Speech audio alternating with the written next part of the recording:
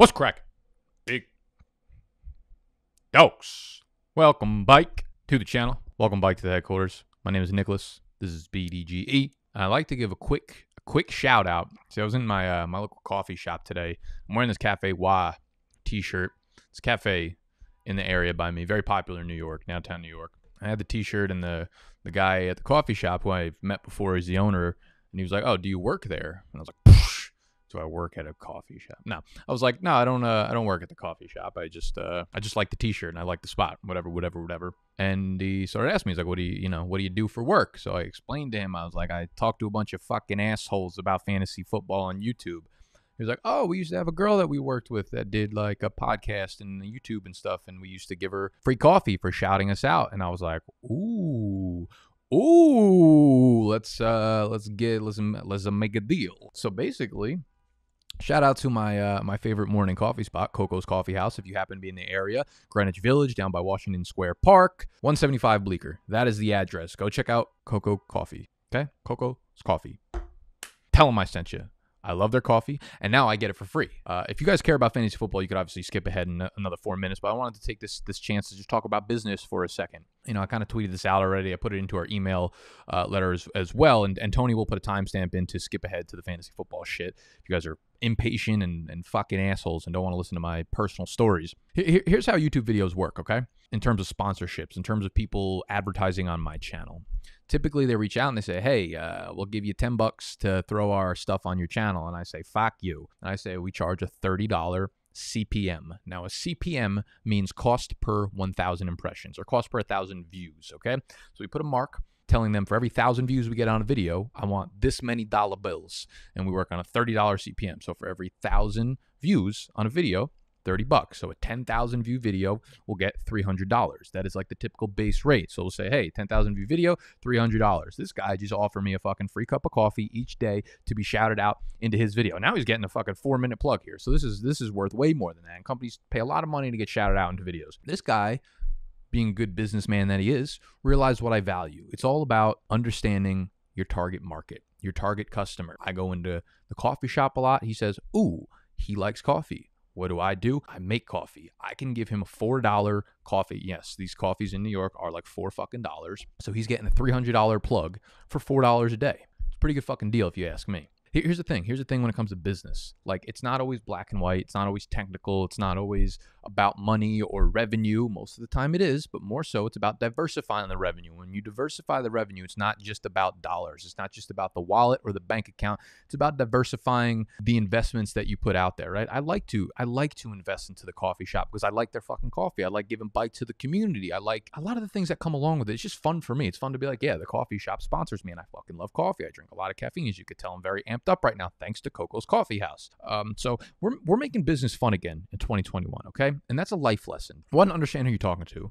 Two, value what that person values, okay? So if you want to make a deal with somebody, you want to reach out to somebody, understand what they're about, understand what they care about, understand if they're all about money, then boom, you got to offer them money. But if they're all about coffee, you offer them free motherfucking coffee, and it just might work out for you. But don't take things too seriously. If it feels right, do it. Don't force things that don't feel right, okay? And this shit feels right. It doesn't really feel right in my stomach right now or coming out the backside, but it felt right this morning.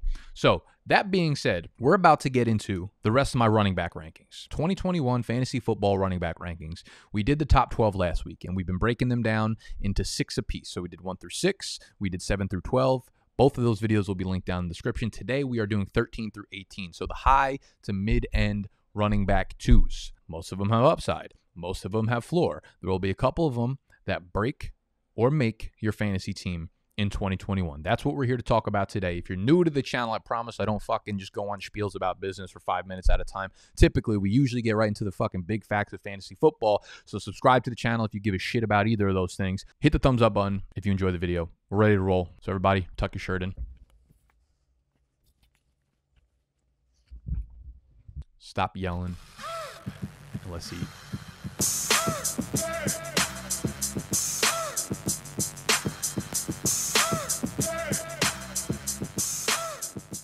To continue down this flawless list, number 13 is Najee Harris. And we're going to be referencing underdog ADP. It's the sharpest ADP in the industry. These are all paid leagues, so the ADP is about as close as you're going to find to real money league ADPs. Najee Harris, 13th ranked running back for us. Number 13 in underdog. Positional ADP as well, so the RB13 there, 0 difference. His overall ADP is 17, so you're looking at, a mid-second round pick if you want to invest in that Najee Harris. And as I talked about in yesterday's video with Chase Claypool, it's really obvious to me that the Steelers just want to go very run-heavy this year. When you draft a workhorse running back, a 225-pound running back in the first round, that pretty much screams the sentiment that I just said, right? The Steelers last year had the second highest pass rate in the entire NFL. 65.5%. That number is going to come down tremendously. We're going to see Najee Harris eat up 20 carries a game. He's going to be his volume, the volume that Najee Harris is going to see this year suggests that he should probably be closer to the RB1 spectrum than in the second round. The problem becomes, as you've probably already heard from 75 people, is what kind of efficiency are we going to get from Najee Harris, right? This is an offensive line that's not good. They ranked 31st in PFF's run blocking grade. So that's problem number one. And behind this offensive line, you look back to last year, James Conner, Benny Snell, if you look at Player Profiler, both of them ranked outside the top 45 in terms of run blocking efficiency on Player Profiler. That being said, Najee is going to be a hell of a player in the NFL. And I think when you combine talent plus volume, you're looking at good shit for fantasy, right? You look back at last year, James Conner, Benny Snell, obviously like the least enticing duo I can name since fucking snacks and garlic. But the combination of those two, 280 carries, 1,090 rushing yards, 10 rushing touchdowns, 57 targets, 45 catches, 276 receiving yards. I don't think those numbers are unreachable for Najee Harris, okay? And all the numbers I really reference are going off a 16-game pace because that's how we're going to be able to register fantasy numbers in our head. I don't think that's out of the realm of possibilities for a guy like Najee Harris. For as much shit as we're giving this offense, right, and with a broken Ben and a bad offensive line, they average nearly 27 points per game. Okay, they were top 12 in terms of scoring teams in the NFL. And everyone proclaims Najee as his floor play, but we don't know what his ceiling is. What if he gets 30 carries? What if he sees 65 targets out of nowhere? What if he's in that Le'Veon Bell role immediately, right? Najee feels like one of the easiest players to project to be like a top 5 fantasy running back pick next year. Problem is that spot next year a projection, or is it based off this year's numbers? I don't know, man. I usually tell you not to shoot for floor when you're talking about second round running backs, right? The argument I made for Swift in last video. But that's only because I feel like we know that his ceiling is limited. Do we know that Najee Harris' ceiling is limited? Do we know that he can't score double-digit touchdowns? He's going to be the goal line back. Do we know he's not going to catch a lot of passes? He's probably going to be the third down back. He's a great pass catcher coming out of Alabama. I don't know. I think he's got an underrated ceiling. I think his floor is very high, so I think him at running back 13 might be a little bit too low. I wouldn't be mad at you for taking him earlier than what I have him here. Next up, number 14, we've got Clyde Edwards-Helaire of the Kansas City Chiefs, and I broke him down in the deepest of depths last week in last week's Safi Seconds video. So I will link that down below. There will be an explanation on why I have CEH down here at 14 and not as an RB1, even though I don't think a lot of people have him as an RB1. So CEH, number 14. Number 15, we have J.K. Dobbins. And I have him, I didn't think I was that high on him, but I have him 3 spots higher than Underdog ADP. Underdog has him at RB17. I have him at 14. Right now, the big like surprise here is that he is going off the board 30th overall. So like midway through the third round, around where like DeAndre Swift is going. He is the best running back in a very good run-heavy offense. I think it's that simple when you really get down to the nitty-gritty. He's down at like 14 overall in the running back position because his ceiling is going to be capped with Gus Edwards there, right? He's going to have a major role in this offense. Both of them are going to have a major role in this offense. I think both of them are going to get a ton of touches in 2021. But he could very well have a Mark Ingram type, like 2019 year, okay? And Mark Ingram was really, really efficient. 5 yards per carry, average between like 12 and 15 carries a game. Not seeing much in the passing game as expected, but scoring a ton of touchdowns, right? Dobbins was great on the goal line last year. And you might think of like Gus as the goal line back. You might look at the two and say like Gus is a lot bigger. They're going to give him the ball on the goal line. But the Ravens have a good coaching staff. They understand that that's not how the world actually works. Bad coaching staffs do that. They look at who's the fattest running back and they give him the ball on the goal line.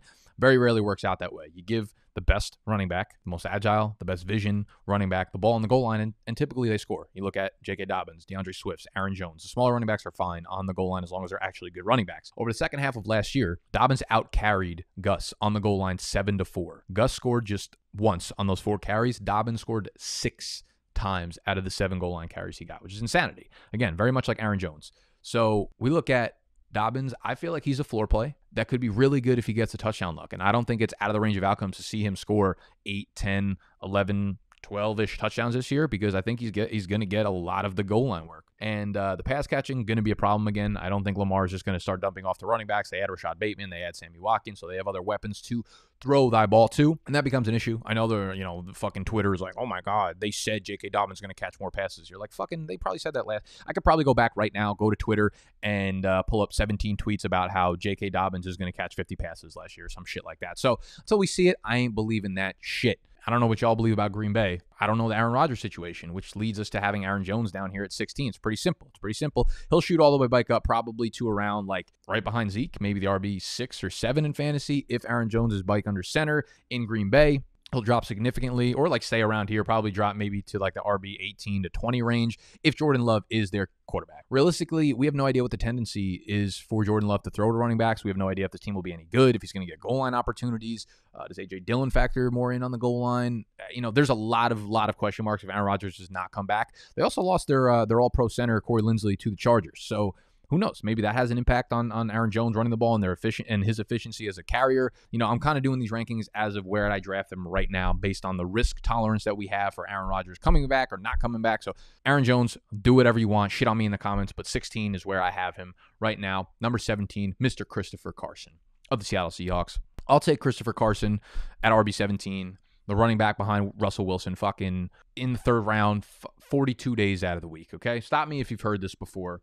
Rashad Penny is out with a knee injury. If I had to stop for that, I would have stopped making videos fucking 5 years ago. You wouldn't have heard from me. You wouldn't have seen this channel for the last, 1,200 days if we had to stop every time Rashad Penny had a fucking knee injury. And there he goes again. He's got another knee injury, right? And I think people are like not drafting Chris Carson because, one, obviously he's had his injury history, but I think people feel like this is going to be a committee. Like, it's not going to be a committee. Penny, we've tried this Penny thing for the last 4 years. We've got 4 cents in the piggy bank right now, okay? It ain't happening. He's having a minor knee surgery, expected to be ready for training camp. Also, I've never seen someone say this person's to be expected to be ready for training camp more than Pete Carroll. Like, literally nobody says a phrase more often than he does, than that exact phrase. We've heard it. We hear it every single year with these guys. So just more missed time from Penny. Carson was good last year. He missed some time, but on an efficiency basis, Carson was as good as he's ever been. Setting a career high 4.8 yards per carry. He averaged just 0.2 fewer fantasy points per game than he did in 2019. His per game receiving numbers paced out 61 targets, 50 receptions, 383 yards. Those are big time receiving numbers. Okay, so Carson, I really like down here at 17. I think he provides you probably a riskier floor play because we don't know if he can ever stay healthy for the full 16, 17 games. But I think his ceiling is really, really high behind Russell Wilson. Okay, so we move from Christopher Carson down to 18. And the final player on this list, to make sure you are subscribed to the channel to get numbers 19 through 24 tomorrow morning straight to your face holes, okay? DeAndre Swift of the Lions. Again, yesterday I went in on DeAndre Swift, right? I've done this series for those of y'all that are jumping onto my channel for the first time that are new to the channel. Each Tuesday I do a Softy Seconds video where I take two of the sophomore players, one at running back, one at wide receiver, and I break them down in depth, going down the ADP of those guys. So we've done Taylor, CEH, Akers, Gibson, DeAndre Swift. Yesterday's video was DeAndre Swift, so go check that out if you want to. At the end of the day, the quick breakdown of it is that he's going to be great in the passing game, but Jamal Williams presents a problem for him in the rushing volume department, more particularly down by the goal line. Swift was great down by the goal line last year, but they have a new offensive coordinator, and his name sends chills down my spine. His name is Anthony Lynn, and we see what Anthony Lynn does with his A-back. He's labeling Jamal Williams his A-back, and you know what happens when he has an A-back? Well, he forces someone into the A-back role, and that forces whoever the B-back is out of the goal line situation. We saw it with Eckler over the last 2 years when it was Melvin Gordon. Melvin Gordon got all the touches. Last year it was Kalen Ballage and Josh Kelly taking Eckler's goal line carries, okay? So I wouldn't be surprised if we saw Jamal Williams handle goal line carries in 2021. There's risk with Swift, okay? So running back 18, I think, is probably the right spot to be looking at DeAndre Swift, all right? Third round, fine with it. PPR leagues, much more valuable, but he could end up with like 6 touchdowns this year. Talented player, but there are some serious red flags for Mr. DeAndre Swift. That's what I got for y'all today. Running backs 13 through 18. Tomorrow, running backs 19 through 24. Make sure you subscribe. Make sure you hit the thumbs up button. If you enjoyed the video, make sure you go check out Coco's. Nothing but love for y'all. See you tomorrow.